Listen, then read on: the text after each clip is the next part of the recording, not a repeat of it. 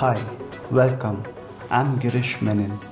This vlog is about some unusual tiger behavior. While watching this vlog, you will remember things that have happened in your life. I humbly request you to leave a comment telling me what memories came back to you. It was the second week of June and Bandhavgarh was having some pre-monsoon showers. The morning safari at Bandhavgarh starts at 5:30 during the summer. It had stopped raining at 5 o'clock when our safari jeep came to pick us up and we were on our way.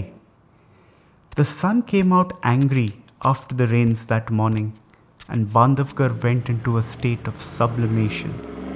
After 4.5 hours of driving around in the heat, we hadn't seen a single tiger and were on our way out. Then our luck changed. Banbehi male cub appeared. He had just turned 2 years old and was at that stage in his life when tigers leave their parents and siblings and embark on their own independent journeys, proclaiming territories and seeking mates. A few days earlier, his mother, Banbehi female, had another litter. Tigers get their names either from the area where they were first spotted or by their appearance or behavior. Banbehi is the name of a river that flows through this female tiger's territory, and that's how she got her name. Now tigers don't meet their cubs from previous litters when they have a new litter, but Banbehi female would meet these subadult cubs from her previous litter. These meetings continued for about a month after the new cubs were born. Mangu, a large male tiger, was the father of both these litters. That's the only reason why this was possible.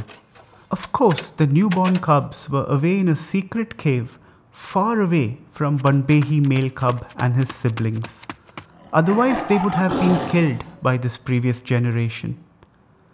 The almost burnt out areas of this photo remind me of the heat that morning. The process of creating these photos and sharing these stories with you has been incredibly life-changing for me.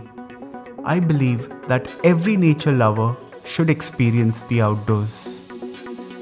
If you would like more information on how you can get started with photographing nature or just being out there for the experience, please get in touch with me via Twitter or Instagram or Facebook, and I'll be happy to share what I know.